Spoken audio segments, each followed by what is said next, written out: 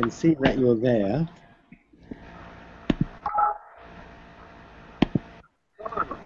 Hi, I think I got it. You got it. Excellent. That's good. Now, Peter was online, but he dropped out. Yeah, I got him online for a little while, but I think he's using a cell phone or something. He's actually in Melbourne. That's a bit of echo.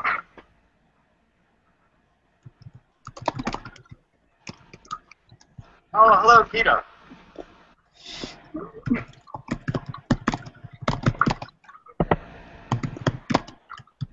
Yeah, he's dropped out again.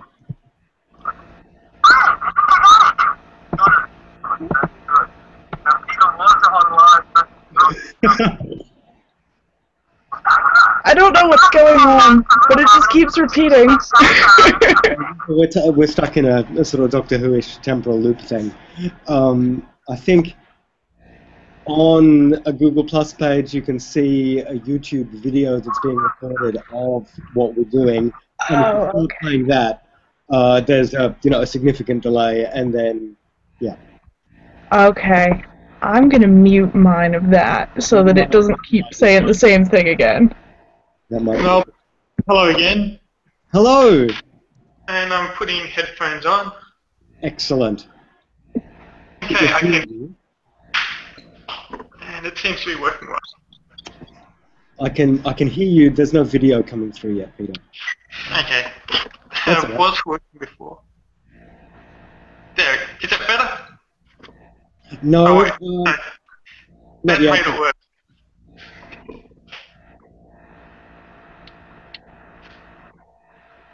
This is so clunky, but anyway, we'll see. I think it's the sort of thing where if you're used to using it, it works well. I'll try turning off my video and turning it on again. No worries. Yeah, the only video thing I've used before this has been Skype, and that's like a one-on-one thing, so... Yeah, you can do Skype group chats, but somebody needs to pay a huge amount of money, or a certain amount of money to Yeah. make it run. And I haven't done that. Okay, Peter is back. We'll see.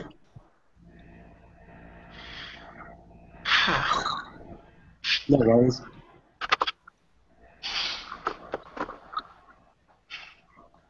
I see. Is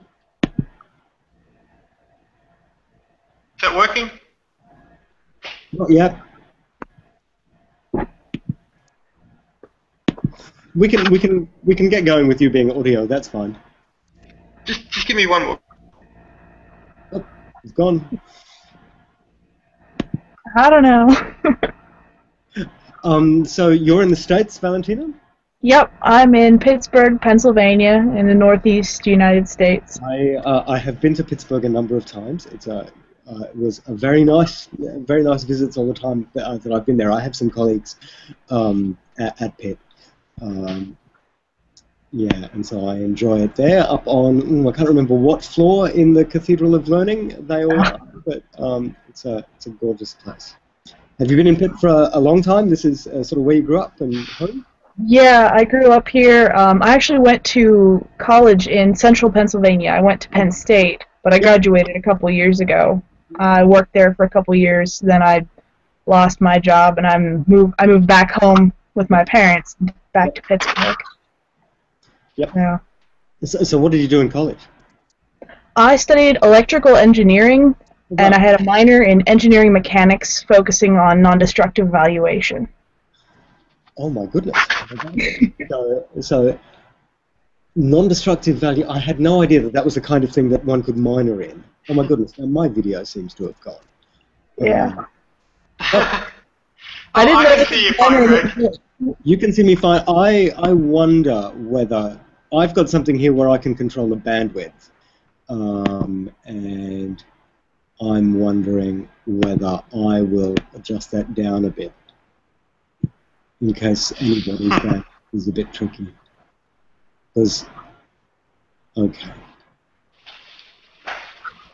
Okay, well, Valentina and I can see each other. Peter, can you see both of us? I can see both of you. Excellent. And we can't see you. Can't see you, but we can hear you. We can hear you just fine. I got an option where I can turn the camera off and it puts up the picture of me from my profile instead, if that helps at all, but not really. Why don't we do that? We can see the picture of you on the Yarra River there, if I'm not mistaken. Yes, well, at least it was giving me that option before. No, it's that option's gone now. Okay. We can hear this time. So let's get going anyway and talk about some logic. And how has everything been going? Good. How have you been finding the course so far? Good. I've been enjoying it. I've really liked the huge number of different problems that we can work through and the way that we can get that feedback straight away with the fully worked out truth trees and things like that.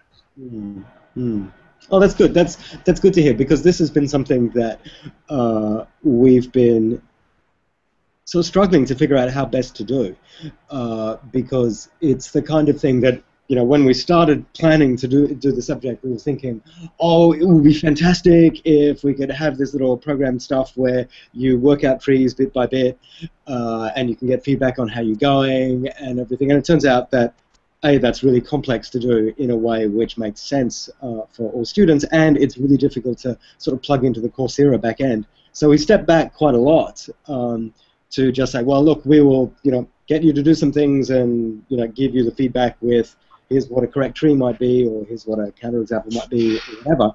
And it turns out that the feedback that we're getting from students is that still just getting that feedback quickly, rather than, you know, if you're an on-campus student, you know, doing this by yourself and coming to the tutorial next week, that still does seem to make a bit of a difference for students. So you're finding that?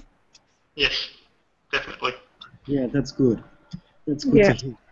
I had a whole lot of trouble with the proof trees in LLI 1, but it got a lot better after I did the quiz and the homework a whole bunch of times. I kind of figured it out through mistakes.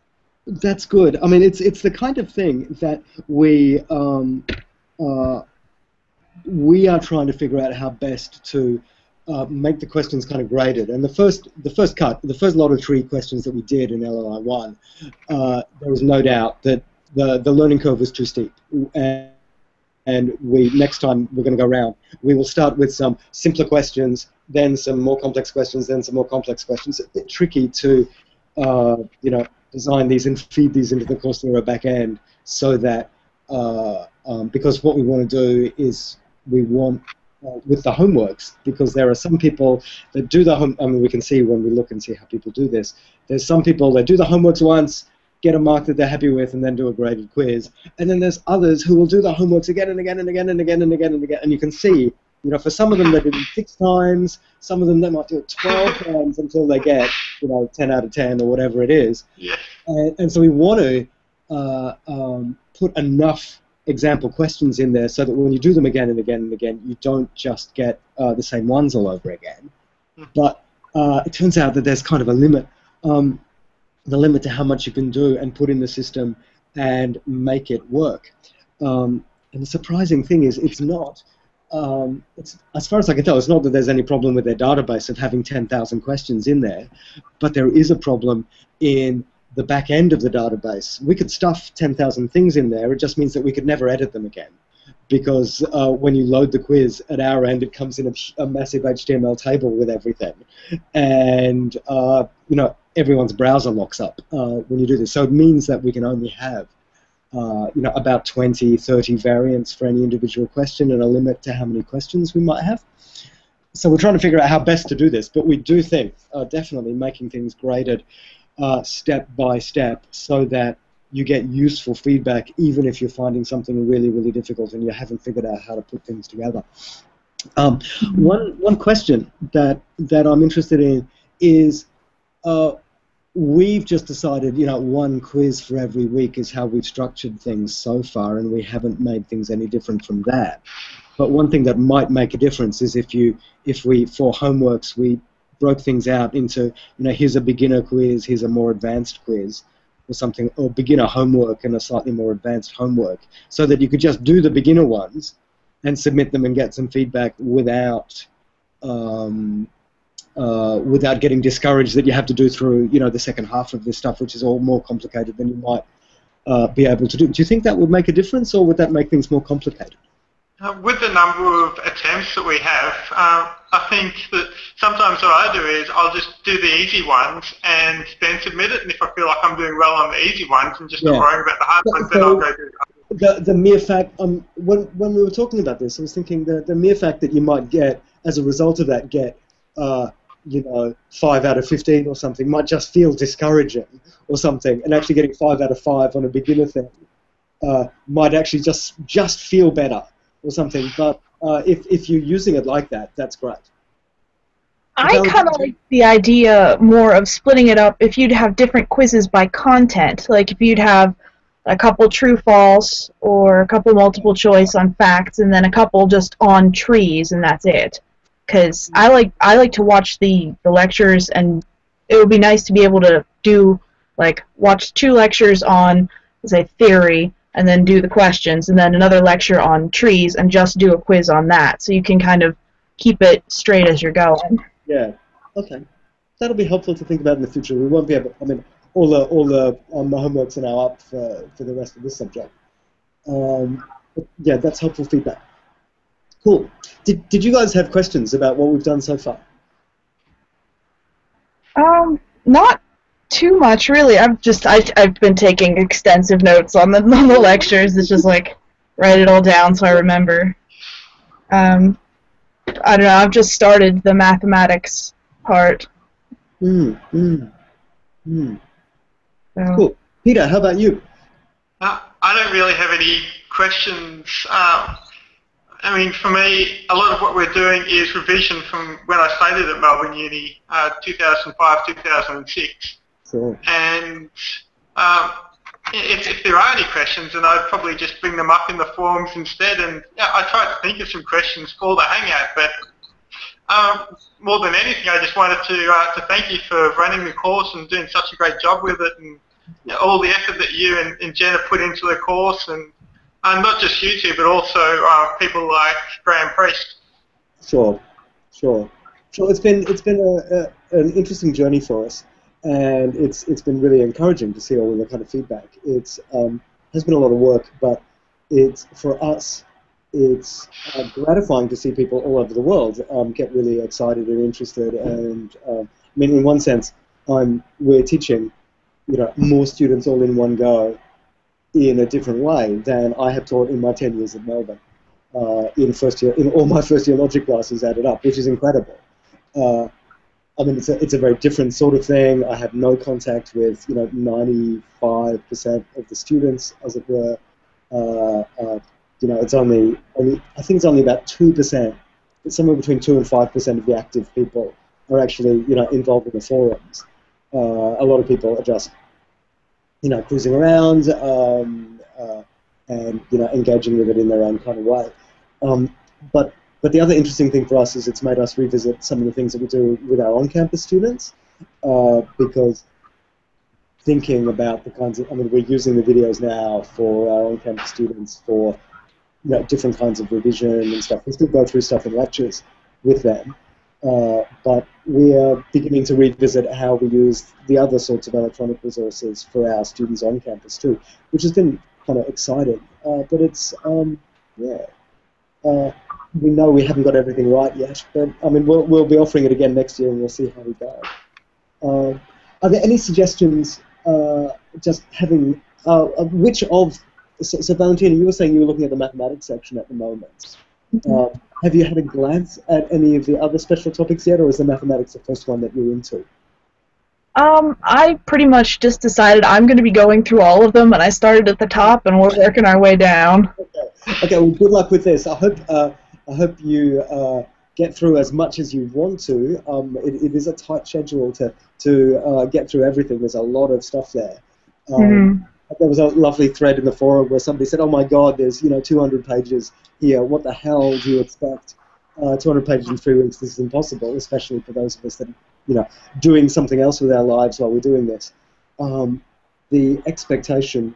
We were always thinking, "Oh my God, if you finish 3, that's great. That counts as being perfect." But also, when we were originally planning out our work for the course, we thought maybe we would have 5 to 8 pages of notes for every section, and the notes just grew as we were writing them. We thought, no, we cannot. There are some people that like learning by means of reading, and there'll be some people for whom the notes will be more primary and those video lectures will be more secondary. And it just, when we started writing the notes for LLI 1, we realized, oh my goodness, these notes can be, a useful adjunct to the rest of everything, and they just kept on growing, which means that some of them, especially Chen sections for mathematics and, actually for all of mathematics and digital systems and electronic engineering, they're substantial pieces of work, 50 pages on each of them almost, and a lot of those go into more depth than she does in the lectures, and don't expect that you need to go through absolutely everything in any of those sections in more detail, in all the detail that's there. So the quantity is a bit intimidating. We will sort of preface that more sort of gently next time around, but don't feel like absolutely everything there needs to be swallowed and understood and digested and everything. Let the quizzes and stuff, the homeworks be your guide as to the kind of depth that we're expecting people to be able to understand, and some of it will be sort of background that will be great for you to contextualize stuff if that's helpful to you. And does that make sense? Yeah. I know what I do is I watch the lectures and then I go do the homework, and if I don't understand something, I'll go back, I'll read the notes. Good. And I'll keep doing the homeworks. I take notes. Pretty much I write almost verbatim what's on the lecture. Oh, great. Because it just helps me learn. Yeah, but I'm balancing this class between 2 others and a couple of things while searching for a job. So sometimes it's a challenge. Sometimes it's a nice distraction. Of course it is. So, just out of interest, what are the other 2 classes that you do?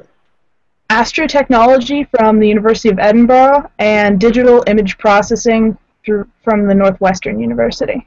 Fantastic. That's great.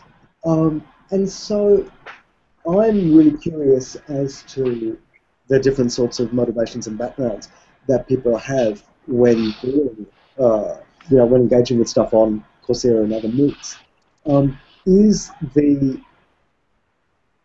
the sort of certificate at the end, is that actually an important thing for you? Is that the kind of thing that would, put on a CV? And is that the kind of thing that potential employers are actually interested in? Or is the sort of certificate at the end more a kind of motivation, which, gives you something to reach for? Or is it completely irrelevant? Or how would you describe how the assessment and the, that kind of more official thing which distinguishes it just from a book club or reading a book or watching some TED Talks or something like that. How does that work for you? For me right now, I decided to start taking the classes because it was all interesting material, but I also took a couple. I took a dynamics course, I took a statics course. My digital image processing course is mostly review, because all things I've done in my undergrad. The logic is, I saw that and I was just interested because, it just was interesting, so I decided I'd go for it, and then I saw you had a second class, so I took it. Great. Well, we are thinking about doing a third, but it won't be before the second half of next year, the way things are going. We're going to be running 1 and 2 again next year. But we're really... we are really thinking actively at the moment about the difference between running the class and there being a particular time where you get the, you do some peer assessments and you get the grades and you get a certificate at the end, and when it might make sense for the resources to still be publicly available. Because we've left Logic 1 open, and it turns out that there's still, I don't know the exact figures, but there's still at least a couple of hundred people signing up every week, joining Logic 1, watching the videos, doing the homeworks, partly as revision for Logic 2 and partly because it's just there. And I mean, I'm tempted to think, well, just keep the things kind of available, and then there'll be particular times when we just have a cohort that's running through and participating in the forums and doing everything else. We're still figuring out how to do that and how to do that in a way which makes sense. But for you, if this material was all available just there for you to stumble across and do at your own pace and do the homework quizzes, but there'd be no certificate at the end, would that still be as attractive to you, do you think? Or is there something about there being a bunch of people doing this week by week by week and there being a deadline? Definitely. I love deadlines. I mean, I'm always motivated by deadlines. The group aspect helps too, even if I don't always interact with a lot of students, but just kind of being in the now rather than just stumbling across something on the internet that's been there a couple of years, no motivation to keep a time frame or anything. Yeah. I mean, I like this pressure of having to finish it by a certain time, otherwise I just never get it done. Yeah. Yeah, I enjoy the structure of it. It would be kind of difficult to keep myself disciplined enough to take the class if it was just sitting there. Okay, great. That's helpful. Yeah. That's really helpful. Yeah, that's the kind of feedback we're getting from others as well. And so, for us, I mean, there are some Coursera subjects that are now running, 4 times a year, 6 times a year, going bang, all in go. And given my workload, given the other things that I'm doing on campus, I teach 2, 3 other classes. I'm involved in the teaching of 2 or 3 other classes here each semester. There's no way that I can do that with the kind of involvement that I would like to have in this. I mean, I could just have this as a wind up, set and forget, where I'd be totally hands off. We employ a TA to do a little bit of stuff, and I suppose we could do that, but that's not particularly attractive to me. On the other hand, maybe that would be attractive to students. So I'm not really sure how we're going to do that, but that's an active discussion at Melbourne about how we as a university finance this and how we as a university, how this plays within as a part of all of the other teaching that we do. But that's helpful to know that kind of structure, that there's a positive thing along with the kind of negative grumbling, oh my goodness, why is there a deadline? Kind of structure that we do get as well from students, especially when the deadline gets closer, and you realise, oh my goodness, I'm not going to get stuff, in time, and students, ask for extensions and do all of the things that students do. But that's helpful. Good. One of the things that helps a bit is having the soft deadline and the hard deadline. Yeah. I'm not really too sure how much you're doing it in this subject because I've managed to meet the deadline every time, but in some of the other Coursera courses I've done, some people will just miss that on deadline and all of a sudden not get any marks when they're about to submit or something like that. Yeah. Having that deadline where you just lose marks a little bit at a time. It doesn't work when you all of a sudden get all the answers or the experiment. A lot of the time, staggering it all. The audio's cutting out there, but I got the gist of what you were saying. Yeah, in this subject, I mean, in LI1, we had when we figured out how the Coursera system works here, we eventually, changed things over so that there was this, hard deadline, soft deadline a week later, and I mean, the aim is, 10% graded, 40 mark per day. Basically, to encourage people to get the quiz stuff in before they were doing the final, because we think that's the right way to do it. And the final needed to have a hard deadline because we need to wrap everything up. And we're going to do the same thing this time around. We've got the core deadline before the application deadlines, but still we're going to have to grade it 10% per day or something like that, whatever. I can't remember exactly how it's set up. But with the addition of 2 late days this time around, we mentioned that in the last email. Given that there's so many this time things, there's 5 graded quizzes for the core things due at the same time, and we still with a long deadline, but there's going to be people that are leaving it to the last minute. And so Coursera allows easily for us to say, well, how many late days does people want to have? And we said, okay, 2 late days, which means that for any quiz that you're just about to miss the deadline for, or you have missed the deadline for, you can trade in one of your late days and not get penalised for that. And so we say you can do that twice. And so that will hopefully make things a little bit easier when, you know, just life happens to people without making it sort of indefinitely expensive. We'll see how it goes. That'd be nice to be able to use, because I know I've just had a whole bunch of things pop up in the last week. Like, I had a couple interviews just scheduled, a death in the family. I wanted to go with the family to something else, and it's just like things just happen. So it's nice to have a little bit of a time to play with. Yeah, so because we've got the there's always that kind of balance between actually having the deadline, then having and some things are done. You know, the release of the certificates and everything like this is sort of contingent on stuff being done by then. And then you want to set the deadline as late as possible before that to give everybody as much time as they need. But then the more late that you set that, then the less flexibility there is in pushing things further. So you want to actually set the deadline a little bit earlier than it needs to be, so that the people are planning towards that, and then you can be flexible.